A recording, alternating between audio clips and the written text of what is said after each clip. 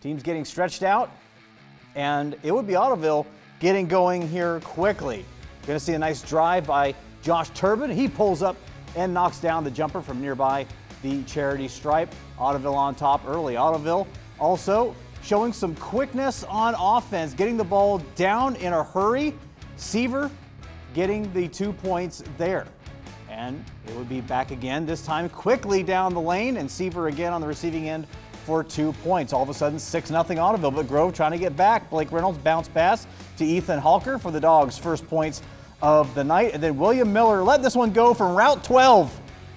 Knocks it down for 3. 9-2 Ottoville in the early going. And then Seaver again behind the defense gets the easy 2 with the left hand. And this one's starting to look kind of ugly, but Columbus Grove coming back. Tate Bernesser, corner 3, cuts the lead to 9 for the Big Green. Now off the miss, off the tip, Kyle Manns coming up with it.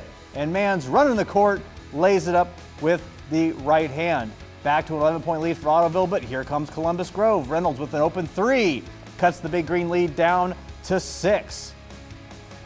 And then a couple plays later, off the inbounds pass, catch the Big Green defense sleeping a little bit. Reynolds behind the D, gets it to 2, cuts the lead to 4. Now before the half, Grove only down 1. Miller drives, lays it off the glass.